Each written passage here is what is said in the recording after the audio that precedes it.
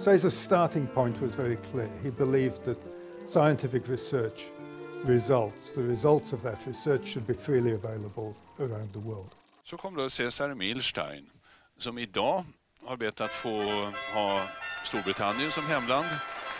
Imorgon så kommer han att vara argentinare. Since I started with immunology, and I asked my first question for the first time, I said, God Almighty, it must be possible by chemistry methods to show whether there is only one antibody molecule or many.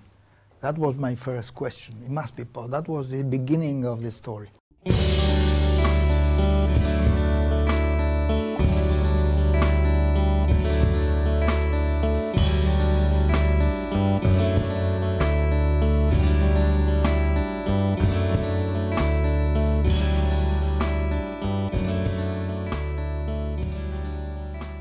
Puesto Pani el que le propuso hacer un postdoctorado acá en Inglaterra para perfeccionarse.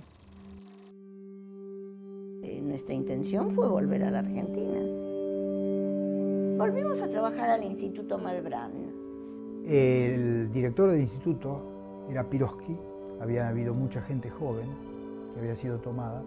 Piroski quería organizar un instituto que fuera dirigido por los investigadores.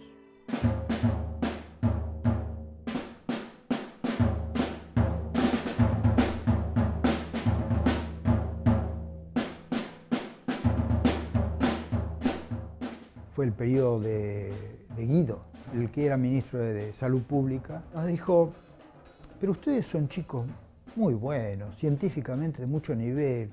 En este país no tienen futuro, ¿por qué no se van?